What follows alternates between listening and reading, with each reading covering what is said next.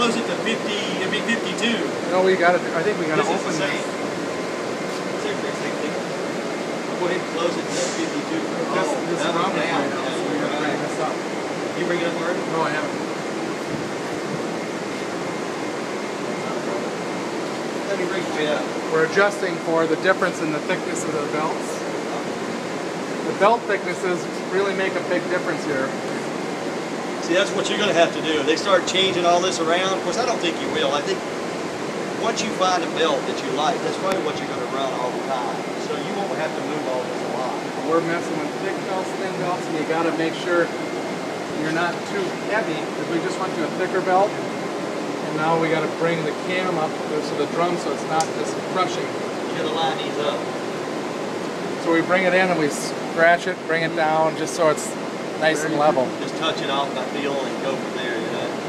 And that when we first ran it in, it was way down because that other belt was so thin. Yeah. And I took the thick belt and put it on this one, so we had to make the adjustment.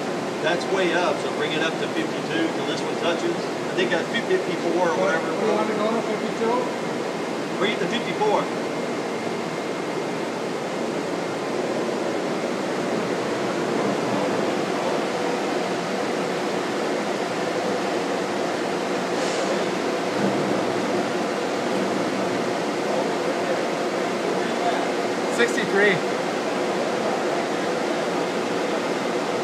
So that bottom number is how low?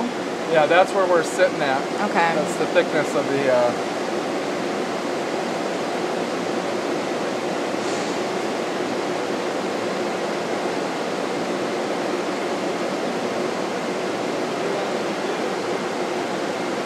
We're at 63.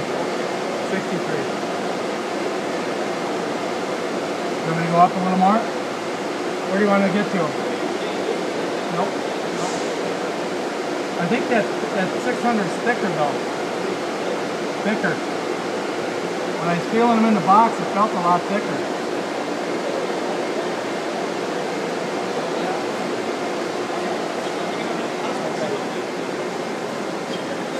So that bottom number, the thickness? Yeah, this is the...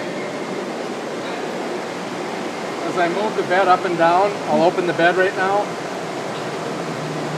And that number gets bigger. See that? And as I close it... Oh, so that's raising up from the bottom. Yep. Oh, okay. The head is at the bed is actually, the thickness is closing. So you're going to a thinner part. Does that mean the material that goes in will become that, it'll grind it to that thickness? No, because these belts are a little different. We gotta, once we get this all set up, we'll reset this, and then it will be the thickness. Yes, this part, the outcoming will match the outcoming thickness once we get it all set. Okay. We're just putting some different belts on and testing, and once we get that, then we'll set this up so it'll match the thickness of the part that is coming out. Okay. So as far as what goes in, is there a tolerance of what can go in? Typically, you don't want to take off more than a couple, 2, 3 thousandths, 4 thousandths. You guys are going to be polishing, so you don't want to hit it too hard. So it would be just, you measure the thickness of the part, and you should only be within, maybe, say it's 50 thousandths. You'll set the machine at 48 thousandths or so, and you just get a nice scratch, nice finish in there. Okay. If it's over that tolerance, is there a chance of breakage? Well, if it's quite a bit more, like maybe 10 thousandths, it'll hit the over thick bar. It should hit the over thick bar depending on how it's set, and it'll shut the machine down. Oh, okay. So you don't damage the. But and it also depends if the part is flat or straight. You may have a bow that sticks up maybe 10 thousandths thicker than the part really is, and it may hit that over thick bar. So like this here is bowed up here, and inside here you can see that over thick bar. Oh yeah. And if that trips, if you hit that, everything shuts off. See how this light goes off? Oh yeah. And that shuts everything down. So You said when it touches that, that light goes on, but you were clicking that on? I or- was hitting it with my hand. Oh, yeah. okay. Yep. Just showing how it activates it.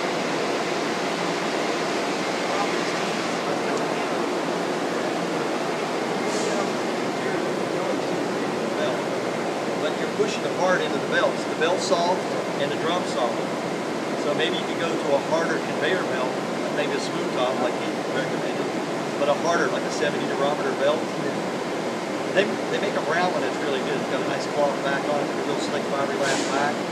And it's a good belt. It's probably got about 120 thousandths or maybe 3/16 of rubber on it. And then we cut a relief groove around the outside of it, maybe 2 1-inch relief grooves where the edges don't curl because they tend to curl. Yeah. And they'll probably lay down good, and that way your part won't mash into it, but it's still 20,000 sticks. I mean, that's no. I think, I don't know how much you run for that, but you will sand a belt, no doubt about it. The problem is with a smooth top belt, they'll hot vulcanize belt. Sometimes their fingers splice like this, Yeah. so you got to pull the bed out. Well, we do have a belt manufacturer that can put, it's like this, and they have these zip ties Yeah. that go through. It is a slick belt. That's Yeah. kind of what that is right there. But yeah, you still got that splice. It's never the same. What's thicker on the belt? 300, 600 watt thicker? That's 4,000 thicker on the 600 than it is on the other. 66,000 thick here and 70 here. Wow. Thick belt. But what number you got it at? I think I had it at 73. Let me reset it. About 73,000. Go ahead and close it. Huh? Go ahead and close it to like 54 or something. See where we're at. Close to 54? Yeah. Oh, There, right there. Not too heavy?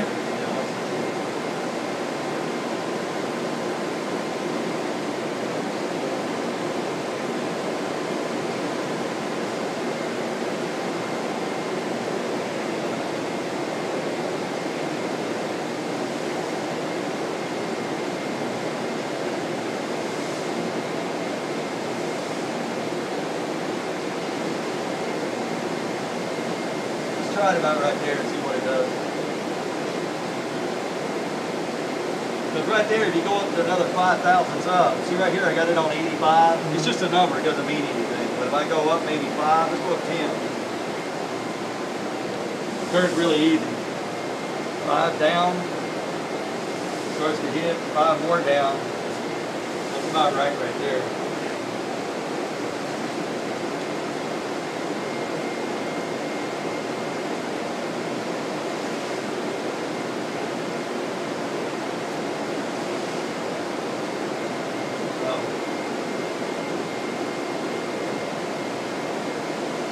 Let's try it there and see what it does. Okay.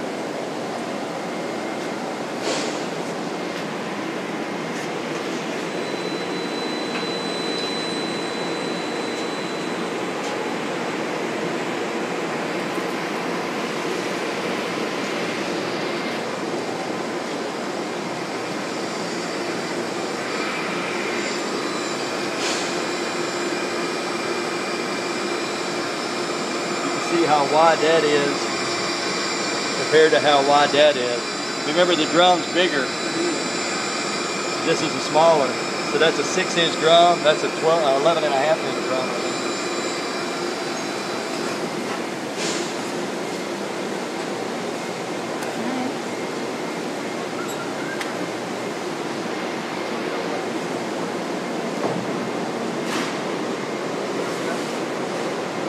Always start the belt first.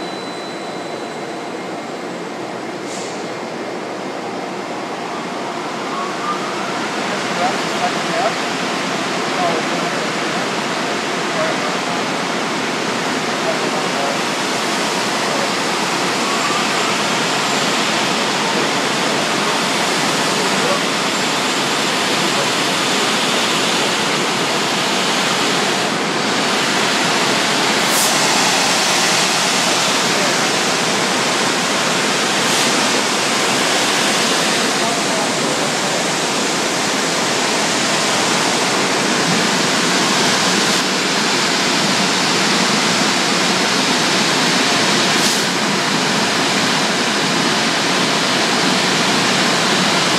Big thing is always try to stand to the side, never stand directly behind it.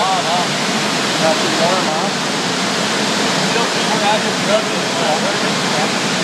We'll go ahead and press the whole thing. On it through again. Inside. Pressing that belt, it's a brand new belt on the high pedal. So one of those on the different area.